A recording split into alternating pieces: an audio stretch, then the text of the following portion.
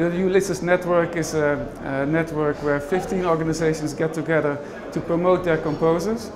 And by getting together, we just share commissions. It's really important that composers can hear their work not only once, but twice, 3 times, and they can learn from this work to make the next work even better.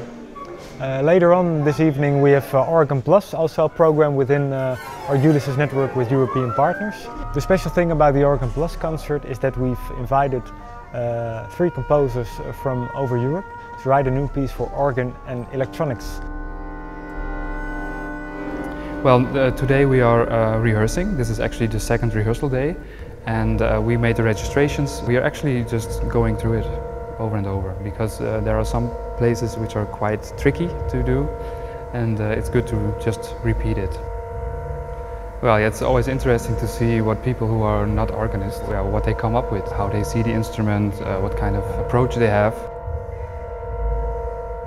Yeah, working at this project is really beautiful, because we traveled around and we visited the 3 different organs, and we studied them and we worked on them, and we found out what we wanted to write and how to deal with the differences and everything. Yeah.